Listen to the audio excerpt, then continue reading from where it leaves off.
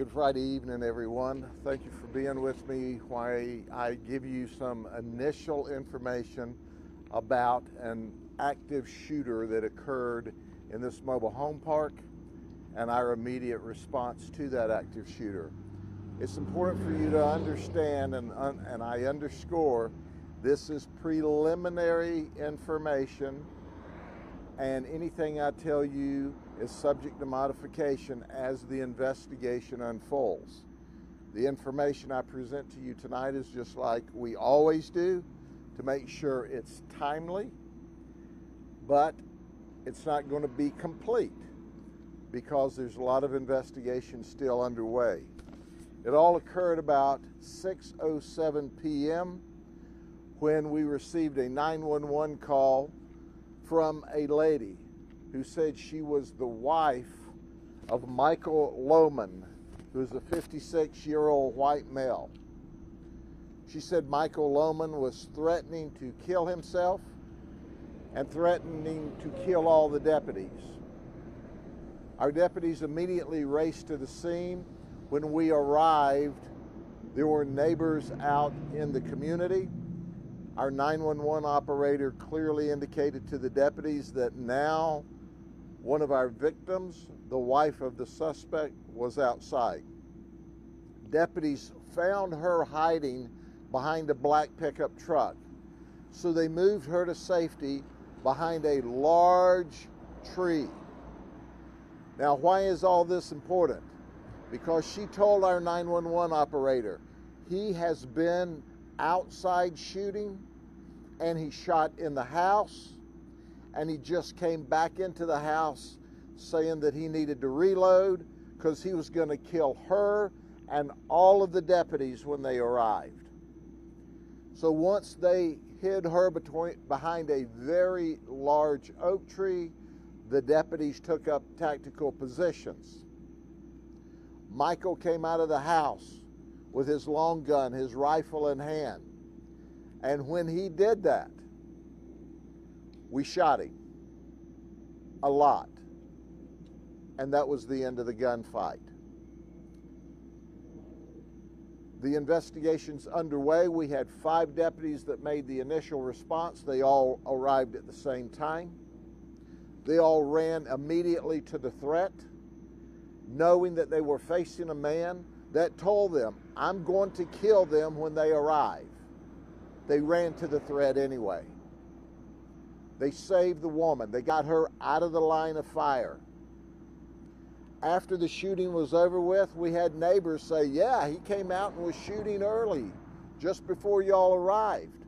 And we heard the bullets whizzing by us." And then he went back inside, and that's when he told his wife he was reloading and getting ready for the deputies when they arrived. So, you know the information that we know at this point. We have the state attorney's office here to do a neutral and detached investigation. There'll be a medical examiner's investigation. We have an administrative investigation by our policy and practices unit. And then we're doing our investigation with the folks from our criminal homicide team. So all of these different investigations will come together. We will release more information to you on Monday. But at this point in time, clearly and unequivocally, our deputies rushed into an active shooter, was able to successfully move the lady to a safe position before he came out of the house, and that's when we engaged him and shot him, and we neutralized the threat. Are there any questions? How many deputies and how many shots? There were 5 deputies that responded. 4 had tactical positions to shoot. It appears right now all of them shot with their AR-15s, and we don't know how many shots. That's under investigation, and we'll know that later in the evening or maybe tomorrow. Was anyone else shot during all of this? No one else was hit with the gunfire.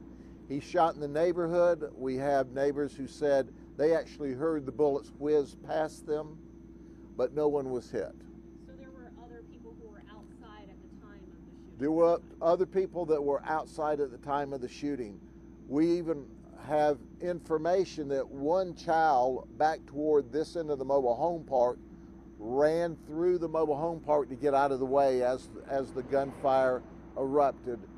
And we're checking to see whether or not he discharged the weapon, his weapon first, or whether he only brandished it, and that's when we shot, based upon all the information we had. And I can tell you the wife was a remarkable help to us, because we could hear him screaming on the 911 call, "I'm going to kill them all. I'm going to take them out." So at the end of the day, clearly and unequivocally, they knew that they were running into a potential gunfight. Do we know anything about the suspect's background, or if he had? We know that our suspect has one previous felony arrest that was drug related. We also know he has three previous misdemeanor arrests. And it's important to point out that we were told that he had been drinking alcoholic beverages this evening. That is still under investigation. We were told that. We've got to confirm that through our investigation. Sheriff, was there any time from when he left the building and walked outside that deputies could have pleaded with him, put the guns down, put the gun down?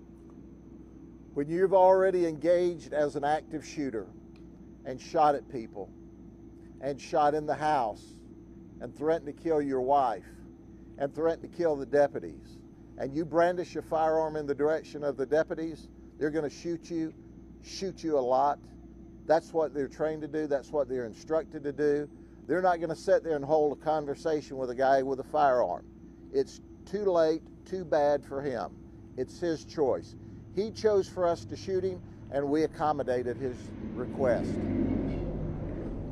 Any other questions? Is there anything else that the wife may have told you all as why he went to that act of violence?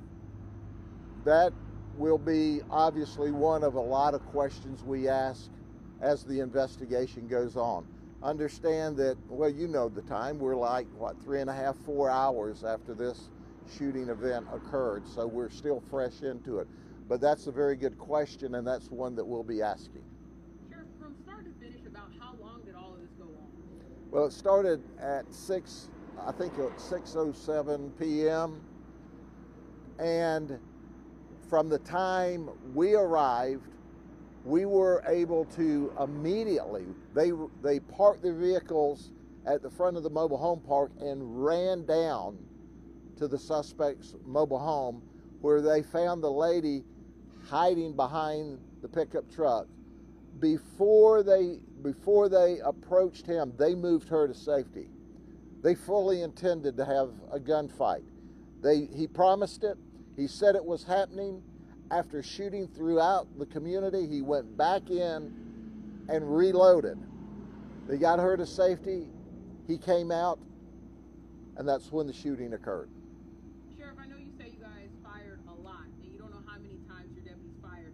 Do you know how many times the man was hit? Don't know that either, but we will through the investigation. And can we get a spelling of his name just to make sure? His name is spelled Michael, M-I-C-H-A-E-L, Loman, L-O-M-A-N. He's a white male, 56 years old. Thank you very much. We'll release more information.